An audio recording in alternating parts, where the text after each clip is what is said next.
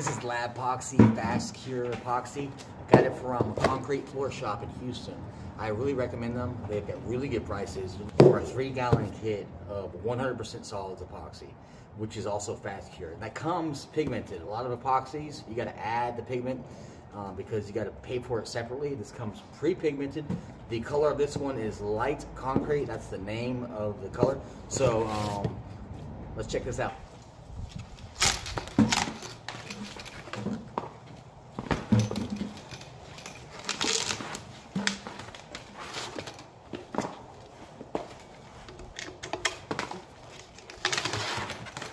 This is kind of tough to open. I don't like them, but you're not going to spill it if you knock it over, which is one good thing about it. So there's different teeth. Grab one tooth at a time. Go to the next one.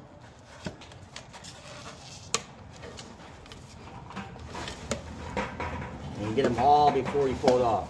What you do not want to do is get one tooth and then pull it like this, because you're going to bend that lid. And then when it's time to put it back on, it's going to open itself up because you bent it. Then you're going to spill it in your van or truck when you tip it over when you're driving too fast. Especially the canned lids. These are a little bit better about resealing, even if you bend them.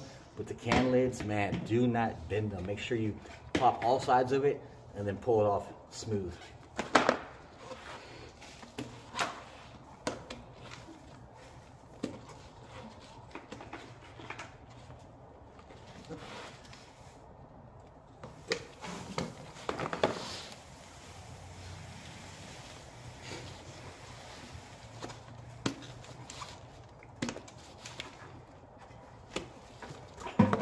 Alright, 2 A's and 1 B's, a 2-to-1 ratio. All epoxies, all polys are different.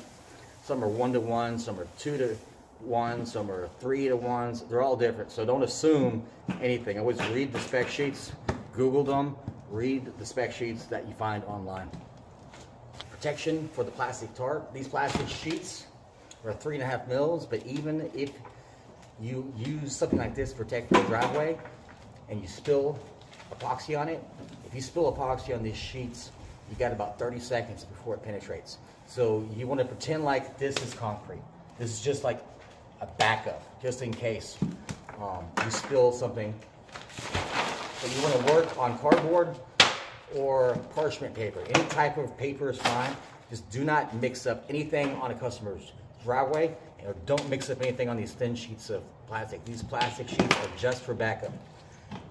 You don't want to be the guy who ruined a customer's driveway because you were too cheap to use cardboard. I mean, really think about your reputation. That's really important. Take small steps. Think about, you know, am I really like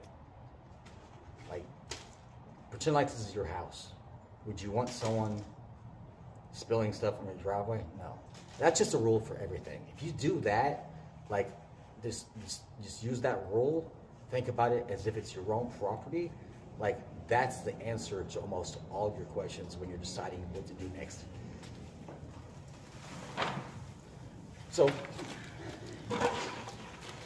when you mix up coatings, you always have 2 buckets. I'm going to explain that. The reason you have 2 buckets is because one's going to be the dump bucket. So, 2 of these have the gray in it, the A's. The A's have the pigment, the B's are clear. That's generally the rule, because some epoxies are weird and the B's pigmented, but generally the A's are pigmented. The reason you have 2 buckets is because when you pour all this out,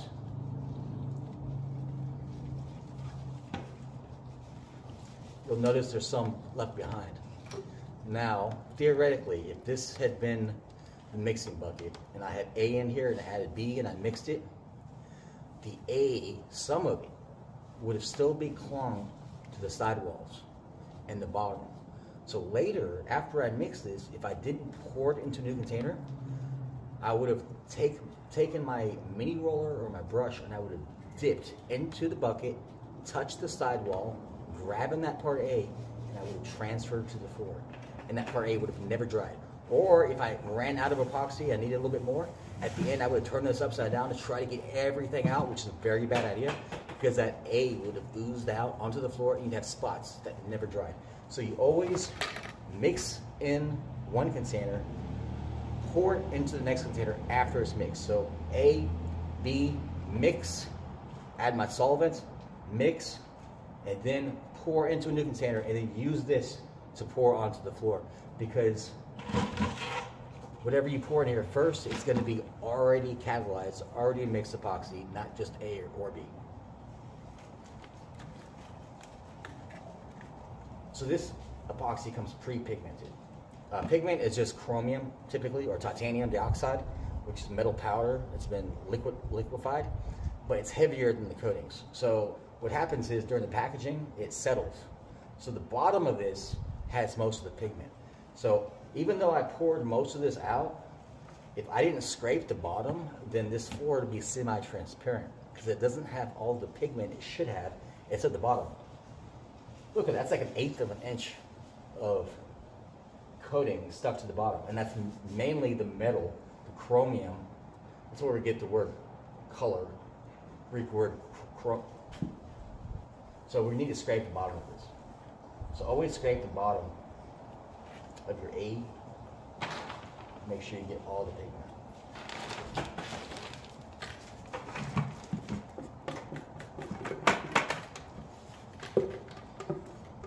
Now some epoxies, some urethanes, they give you a pigment pack. And the A and the B is clear. And what you need to do is when you have a pigment pack, you pour the A into the mixing bucket first without the B, and you add the pigment and you mix it for 10 minutes. Just the pigment and all the A. You do it before you add the B. You make sure it's dispersed evenly. Because if you just add the A and the B all at once and the pigment all at once and mix it for 3 minutes, that 3 minutes is not enough time to get the pigment uniform. So what's going to happen is your floor is going to be semi-transparent because the pigment's going to float to the bottom because they didn't mix it long enough.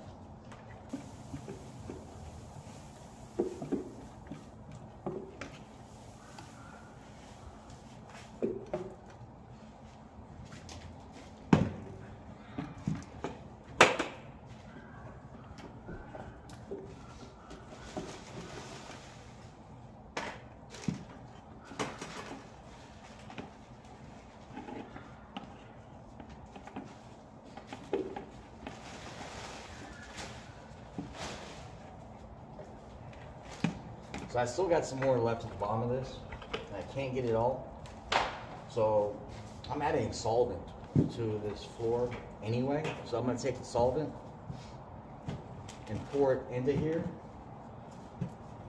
and use it to loosen it up and pour it in here. You can add a little solvent to the A with the pigment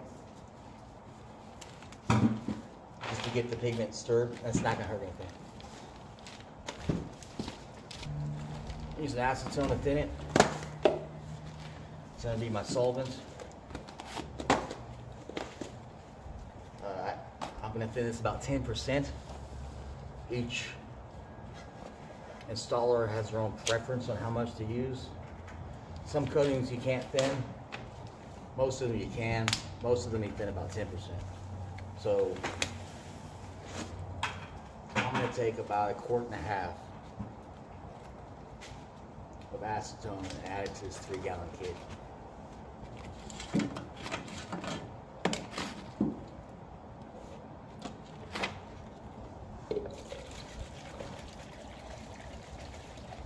There's 1/2 quart.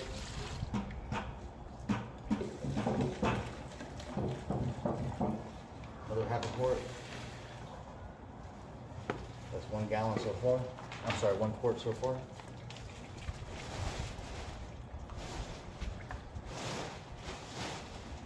This is kind of annoying to have to do this, but what's even more annoying is having a floor that's transparent.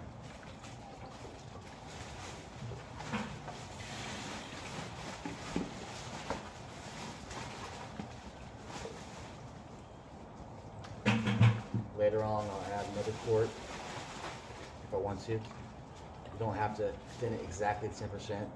It can be 5%. It can be 15%. Now you don't want to go too high, otherwise you'll get solvent entrapment, which means coating will dry on the top before the solvent escapes. But that typically happens on fast drying coatings during the winter, or when you're using a slow drying solvent. But I've worked with this material before, and this is fine. We're not putting it on extremely psychotically thick, so we're not going to have that problem with this material. Now we're going to mix this up for 10 minutes to make sure that the pigment is uniform. In the mixing, you want to use a big mortar mixer. You don't want those. You don't want one of those really small, spiral, skinny mixers, because you're not going to thoroughly mix up the coating. A lot of people use those real small ones, and the coating doesn't properly cure, and they wonder why. It's because they're not using one big enough. Always check the speed before you stick it in, because almost all drills have 2 settings, and sometimes it gets bumped on the high speed. Now if I had stuck it in on high speed like that, it would have splattered everywhere, all over the house. So every single time before you stick it in here, check it. Otherwise, it's going to cost you a lot of money one day. And you're going to go back, get more coating. If it's on the weekend, it blows your whole week, because you have to come back Monday and reinstall, because it just, don't do it. So just take your time and check it. 10 minutes. Now I'm going to get vortex, which means you get one of those spiral things. Basically, as fast as you can without splatter.